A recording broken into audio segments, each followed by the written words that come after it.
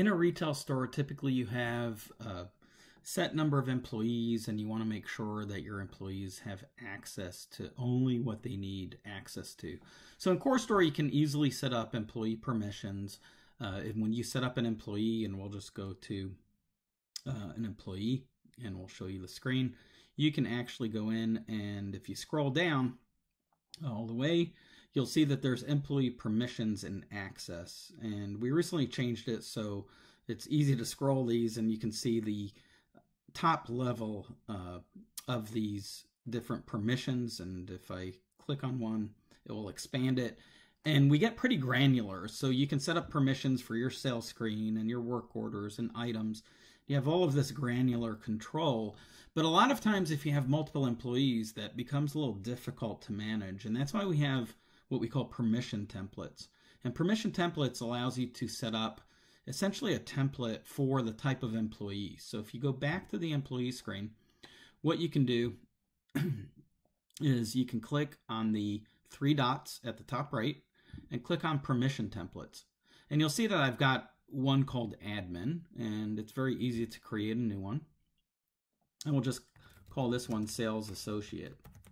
This will save you a lot of time, because what you can do is you can say, okay, this sales associate, basically they have access to sales, but I don't want to give them access to edit the sale price or edit the cost or edit the due date.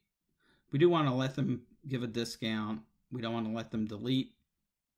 We don't want them to delete taxes.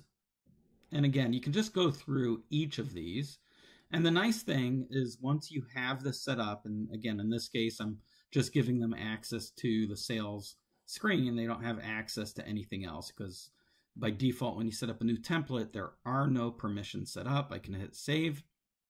And once I do that, you'll see that I've got a new template called sales associate, and it's very simple. I can now go back to my employees and choose that same employee that we were working with before.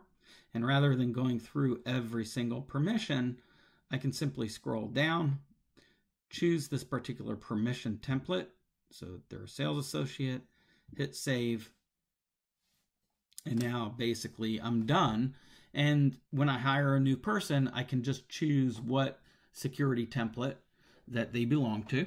And also if I make any changes to a template, it will go ahead and change all of those employees to make sure that if there is a new permission that you want to provide, or if there's a permission that you want to take away, all you need to do is change the template. You don't have to go through each employee to make those changes.